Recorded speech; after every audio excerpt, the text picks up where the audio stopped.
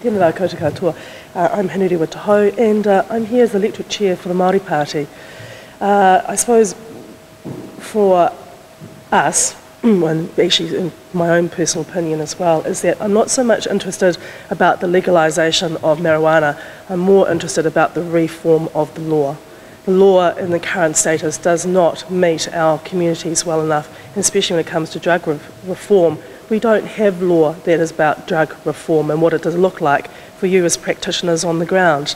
You know, when you think about the things that health practitioners do and what you're doing every day, is that you're educating our youth as to, you know, if they take drugs, what are the issues that are associated with drugs?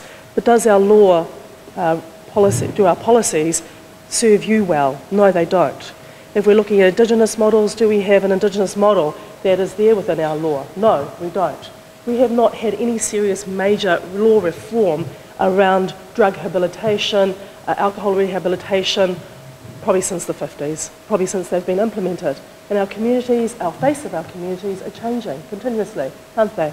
You know the issues, you know what is facing us every day, but our law does not suit us well at all. I think there should be a law that should be focused on diversion and health pathways depending on the crime. You know, one of the things for the party is that I write policy, and I suppose one of the things for me to be here today is to understand more about what our policy could look like under whānau ora, what are the new things that we could be creating new policy to actually support our bottom-up approaches to health development. If I look at some of the models, of course the biggest model we can all look towards is really to Holland, aren't we? Around what they've done in the sense of their own form of drug policy. And if you look today and you think about even their prisons, you know, when you hear a stat like 19 prisons don't have people in them, why? It's because they've put it back onto society. It's got to be our problem, we've got to do it together.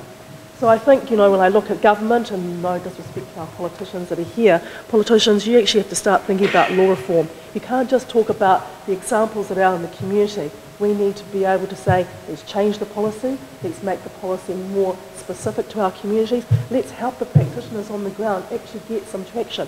Otherwise, we're going to look at drug reform as the answer rather than the solution. And that is a no in my mind whatsoever. So look, I'm just going to leave you with this, because I was looking online, as you do, as you're thinking, well, I've got to come here today, and what is something I could bring to the table? And I was looking at the Netherlands health drug policy.